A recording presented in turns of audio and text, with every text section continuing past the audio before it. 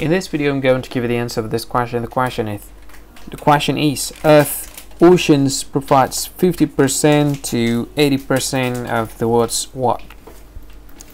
Now I'll give you the answer of this question, and the correct answer of the question is oxygen. So that is the answer of the question. Hi, thank you so much for watching this video. If you find this video is very useful, you can help this channel to grow by subscribing this channel. Please this subscribe button and don't forget to like this video. And if you find this video is not really good, or you don't really like this video, or you kind of feel that it's a little bit offensive or something like that, you can click this one, dislike button. You can do that anyway.